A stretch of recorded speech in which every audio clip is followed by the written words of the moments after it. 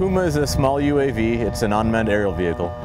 The Puma sits in 3 large cases in the back of a truck. It can be unloaded and flying in less than 30 minutes. Specialist Scott is one of the newest pilots to enter into the ranks of the UAV realm. About ready for a pre-flight? He's keeping his feet on the ground when it comes to his flying abilities. So far, I'd say average. Just because I haven't had that many flight hours. Get me some more flight hours and I'll be just fine. The Pumas are used instead of calling on its bigger brother, the Predator, which is always in demand. Nav mode would be a nice change of pace. These here will allow us to keep eyes on the route and ensure that they're safe for us, so when we come back, we know that the route is still clear.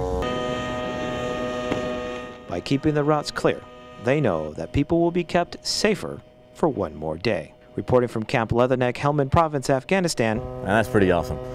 I'm Army Staff Sergeant Daniel Simmons.